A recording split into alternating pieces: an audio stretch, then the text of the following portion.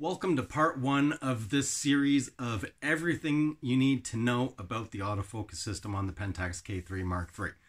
Strap in, it's gonna get crazy. These are all gonna be extended videos because I wanna show every single element of everything. This first part of the series will only be focusing on AF.S. So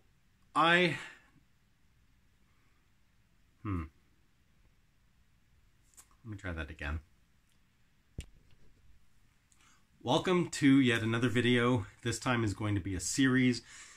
Everything you need to know about the Pentax K-3 Mark III autofocus system. Everything. When I say everything, I mean everything. Every single option, how it works, what it does, examples, everything.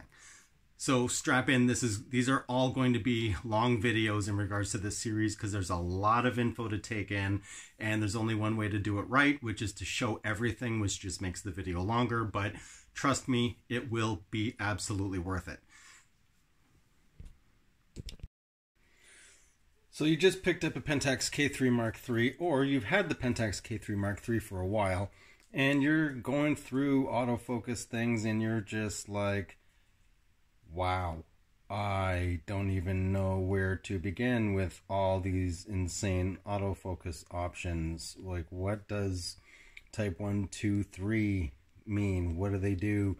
This whole emphasized trackability, standard, stability, subject recognition on and off, and just autofocus area restriction on and off, and all the various active areas, and what on earth?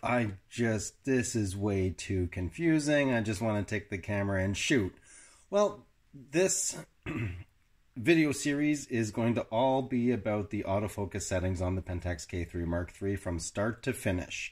So buckle up and let's get this ride going. Okay, so to get started, we're just going to take a look at AF.S and the settings for AF.S. This will be the intro to the All About Autofocus video series provided by me for the Pentax K-3 Mark III. And yes, I know that rhymed. I did not actually do that on purpose. But anyway, so let's go into autofocus with viewfinder. And the very first selection is obviously your autofocus mode. So it's in AF.S, single autofocus, autofocus active area, which is full auto, where you do not have any control as to where the camera is going to focus.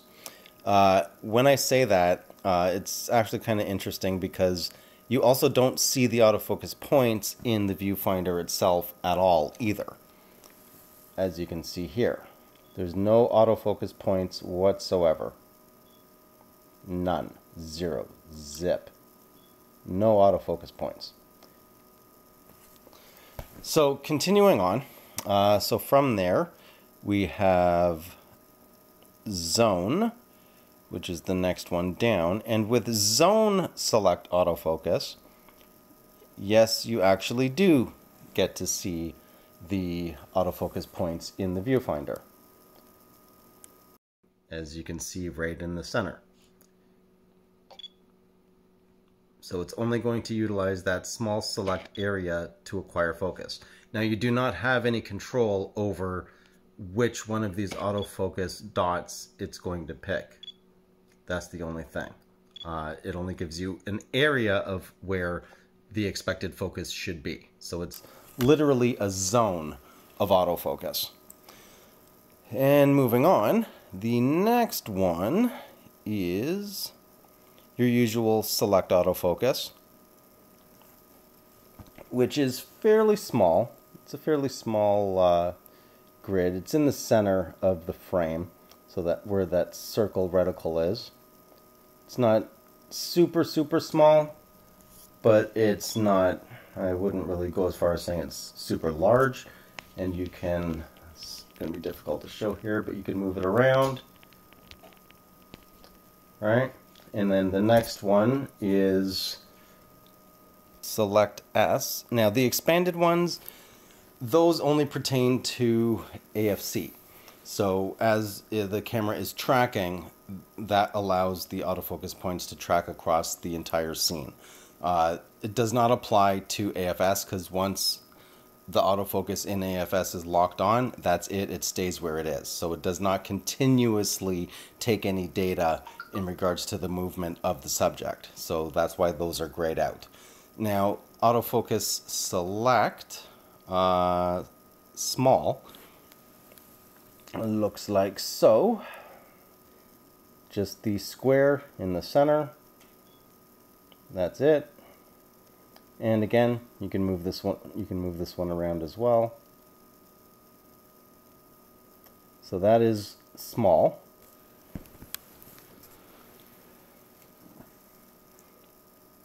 So the next one is extra small. Now this one is a newer one. It's not the newest, but it is newer. And extra small is very, very convenient for shooting subjects that are with a crowded foreground, that you know, for example, birds in a tree, you want to get through the branches. So this is an extra small focus point.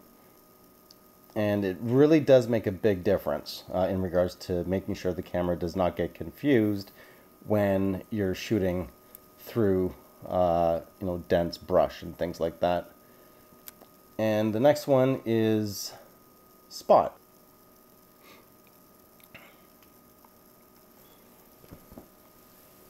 Okay, now with spot focus, the thing is you cannot move spot focus around. Here I am, I'm moving the joystick back and forth, and nothing is happening inside the viewfinder. It stays where it is. That's the only option there is. You cannot move it. It is just spot focused, dead center. That's it. So there are selections within AF.S that you should be aware of that can affect whether or not your subject will be in focus depending on what you've chosen and how you've decided to set it up. Let's just look at the rest of the autofocus options because there's still a fair amount only for AF.S. AF.C is a whole different story. That's going to be a totally different video. So let's continue. All right, so for this, let's see, autofocus of viewfinder. Let's just keep going down here. So autofocus area restriction, that there's two vertical lines at each end of the field of view in the viewfinder. So autofocus area restriction off allows all the available autofocus points to be used. However, the lens I have on here actually is restricting some of the focus points. Let me just go back to full auto here, and you'll see what I mean. Let's go back to auto area. So you see there's only one vertical line on each side. There should be two for the full array of autofocus points. So let's go to turn the restriction on, and I believe it'll take away those other two lines. Yeah. So it takes away those those vertical lines. So this is a restricted autofocus area. This comes in handy when you're utilizing a lens where you may be having some issues in regards to corners. You know, picking things up in the corners. You want it to be tailored down slightly, or you're just having autofocus trouble because of the stretch of the image. For example, if you're using a fisheye lens, you know, because of the way it distorts the image, turning the restriction could be helpful, just because with your eye you won't be tempted to utilize those extra wide autofocus points that are not working, right? And then you have your usual focus priority or release priority. How do you want the camera to initiate the shutter? And you've got your AF.C settings, which I'm not going to get into right this second. And you have your autofocus point for horizontal and vertical compensation. So for horizontal, you can move the focus point over. So when the camera is in landscape orientation, then you could have it set to dead center. But then if you are going to switch to vertical and you know it may be a bit off to the side. This is especially handy with portraits, right? Because say you have your subject over towards the left for vertical shooting, then you can set that. Let me just get that back here. So you can have them both set individually. And then when you rotate the camera,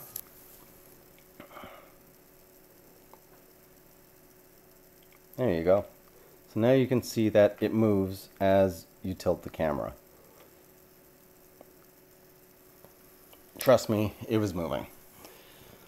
Okay, and then just press the joystick in to get it back to where you've initially set it. I don't use this all that much, so I'm going to change this back here.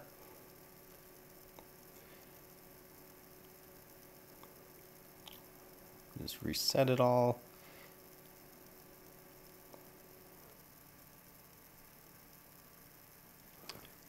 Green button resets. Okay. And green button resets. Good. Okay, so moving on. Let's go back. And then you have your autofocus. When autofocus fails, drive the lens or stop the lens. This is important. With drive lens, it's the usual. You'll be able to hear it. So when it has no focus, it'll continuously attempt to focus. And if we change that setting to stop lens, then it should not do anything if it's out of focus. So I'm pressing the shutter and nothing is happening. Nothing is happening at all. So pressing the shutter, nothing. So let's go back to drive lens. And once that's enabled, press the shutter. So there you go. That is stop and drive lens. I recommend you leave it on drive lens, but everyone's got their own thing. And the rest are AF.C things, except for the subject recognition. So the subject recognition is only tied when you're using the auto area and zone select. Now, there's been some contention into this. So let's see. You should also be using type 1, which uses both the autofocus and 307,000 pixel auto exposure sensor information to track with autofocus points. The next option down, which does not provide for subject recognition to function, uses only the autofocus sensor information to track with autofocus points. Now this is all for AF.C. Okay, so we're going to get more into that later on. And then this is focus sensitivity for AF.C, which I'm not going to get into right now. But subject recognition on off, so should detect eyes and things like that, and we'll get into that later on. And then you have your catch and focus on or off. And that's pretty much it for the AF.S settings. Now I'm just going to be looking at like the viewfinder element. Live view is a totally different thing. So I'm going to grab Bodiless Bella and we will try out some subject recognition on and off and some of these autofocus things and go from there. Okay, so I have Bodiless Bella set up here and I've got my K3 Mark III. I'm using the DAL 5200WR screw-driven lens. And we're going to start off with subject recognition turned off in AF.S and see how it fares in regards to capturing the eyes. No, I did not poke my eyes. I'm good, I promise. And then we're going to turn subject recognition on and see if it fares any better, at least getting close to the eyeballs. And all right, let's just see what happens. Okay, so as you can see, I've got bodyless Bella set up there, and got the K3 Mark III sitting here with the DAL50-200WR, and let's start firing off some shots. Let's get this set up here. Start firing off some shots with subject recognition off, and see how it goes with that. Okay, there we go. Perfect. So, autofocus with the viewfinder, scroll down, subject recognition is off. So let's start at 50 millimeters because this does also make a difference. And just to show you in live view here, bodyless Bella is dead center of the frame. So the absolute most sensitive of the autofocus points. All right, let's give it a go. So this is at 50 millimeters. And let's review. So here's all the autofocus points that it used. And when I zoom in, it will zoom in on the primary autofocus point. And that is where it picked autofocus. Not anywhere near the eye. So you press the joystick in, goes to the center, scroll out,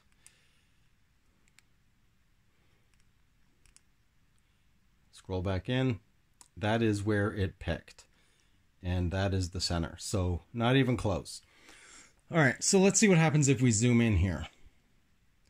So we're going to go to 100 millimeters, take another shot, and this is in full auto. All right, let's see what happened there. It only picked one autofocus point, right at the nose, dead center of the nose. Okay. Now let's go to 135, see what happens here.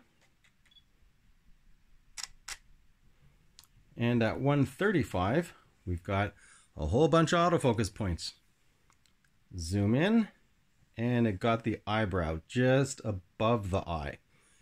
Just above the eye. Let's try that one again, because you have no control over the autofocus point itself. And you'll see between these two shots, the autofocus points are different. So let's see what this picked up. Huh, same location. It picked the same location. All right, let's go all the way to 200. Fire it off again. And let's see. Pick the lip. This time it picked the lip. How many autofocus points did it actually check? Okay, a lot.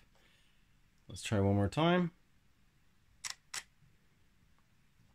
All right, let's review. Looks like it only picked lower halves. Picked the lip again. So let's turn subject recognition on and see what happens with that. All right, now let's go back to 50 millimeters. And I'm in aperture priority. And totally different than the last time I did the 50 millimeter. Still looks like it's centering around the lip. All right, let's go to 100 millimeters.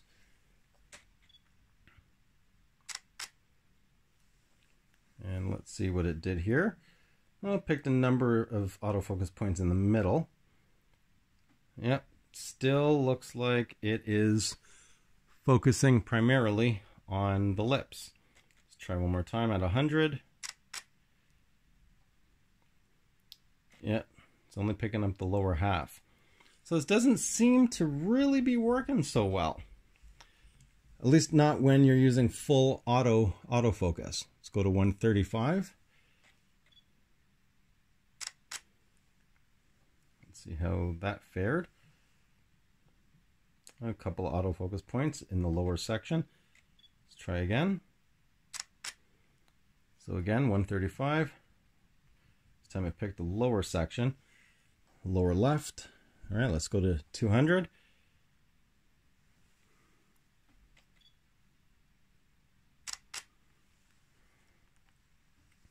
Number of autofocus points there. And again at the lips. Again at the lips. Yep, again at the lips.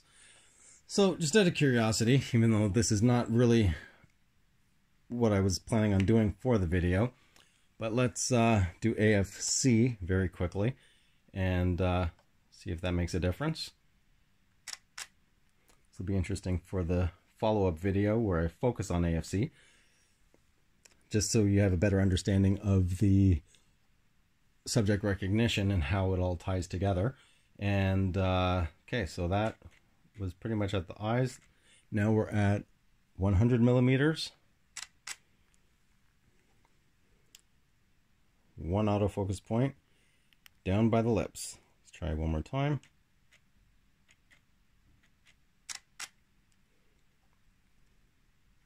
Down by the lip.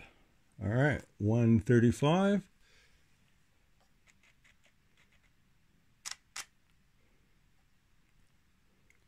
And it's down by the lip. Let's try one more time. That did not pick an autofocus point at all. So it's just going to focus at the center. Let's try one more time. Picked one autofocus point down by the lip. Let's go to 134 all the way to 200.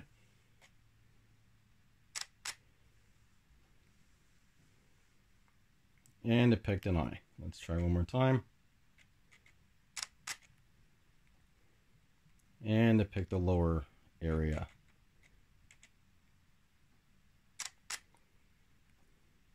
And eyebrow.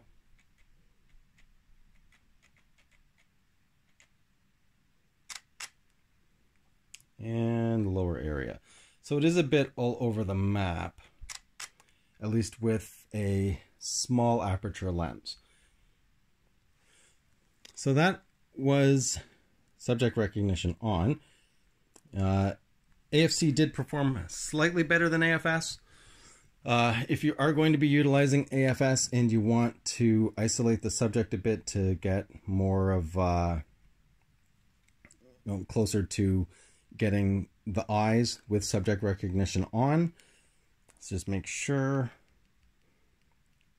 Yep, subject recognition is on. It is locked in the center. I'm in zone autofocus this time. Let's see what happens with AF.S. And we've got the nose at 200 millimeters. Let's go down to 135. Let's see what it picks. There we go. Let's see if we can repeat that.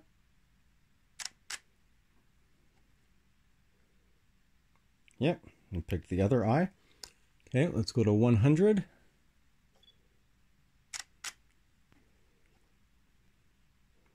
And there's an eye. Let's see if we can repeat that again. There's an eye. And let's go down to 50.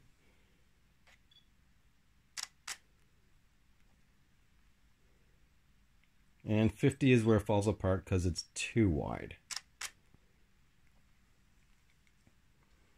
Okay, so there you go. Utilizing zone autofocus in AF.S will allow for the eye detect autofocus to work as long as the subject is big enough within the viewfinder for the camera to pick out the details. I went back to 100 millimeters here. And let's see. Okay, it's picking a lip. It's going to pick another lip. Let's go to 135.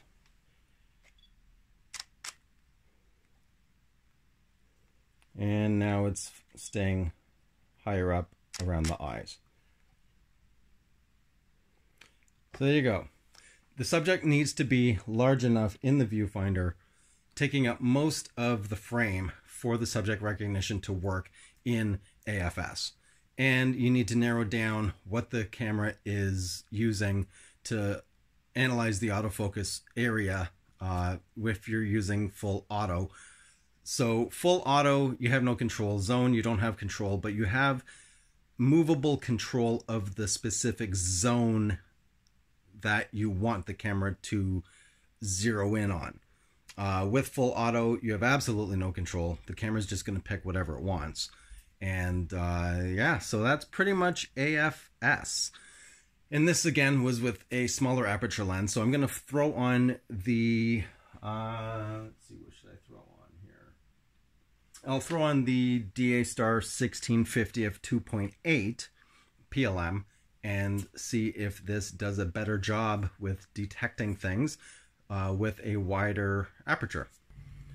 Okay, so I've got the 1650 f2.8 PLM on here, and I'm just going to zoom all the way out to 50 millimeters. It's not going to be exactly the same because obviously, you know, the 50 to 200 zooms a lot more, but this is close enough. And we already saw the results from 50 millimeters on the DAL 5200. So let's see how this depicts things. Right around the eyes.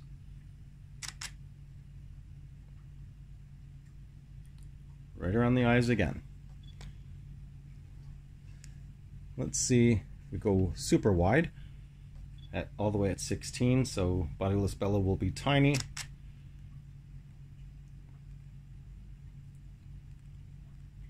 And there you go. So the aperture of the lens does play a fairly big part in regards to how the subject recognition will work. Yeah, so that was interesting.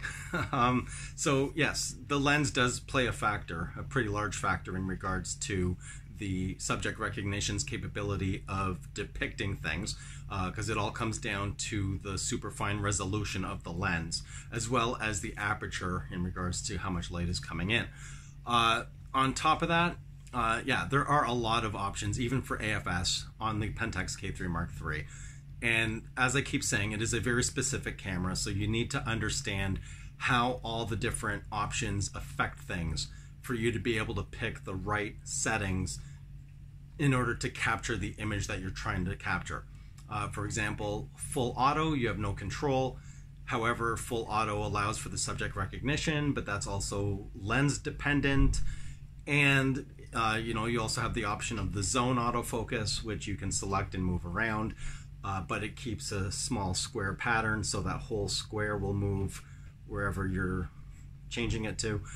So you can tell the camera what zone you want it to focus in on, and then within that zone it will automatically pick the subjects that it recognizes, or the contrast or phase difference. Yeah, so that's pretty much it for part one. Part two is going to be even longer because there's a lot more options for AF.C, and that is absolutely going to be crazy lens dependent in regards to the performance that you get out of AF.C. But that's it for this one. I hope this helps at least a little bit more with the understanding of how the focus system does work on the Pentax K-3 Mark III. Even if you're doing you know, static subjects and you're using AF.S, but you want some subject recognition and you're finding it's not quite working the way you want it to, it most likely comes down to the lens, which, I mean, I don't like saying that because that's sort of like, you know, I'm plugging for people to go spend exorbitant amounts of money on higher end lenses, but this really does truly make a difference. And that's going to be it for this one. If you like the video, leave a like. If you haven't already, please do subscribe, always helps out. If you have any questions or comments, leave them down below. Want to support the channel, that info's in the description. And that's it. I'm gonna go. Hopefully you'll tune in, and I'll see you on the next video. I'm out.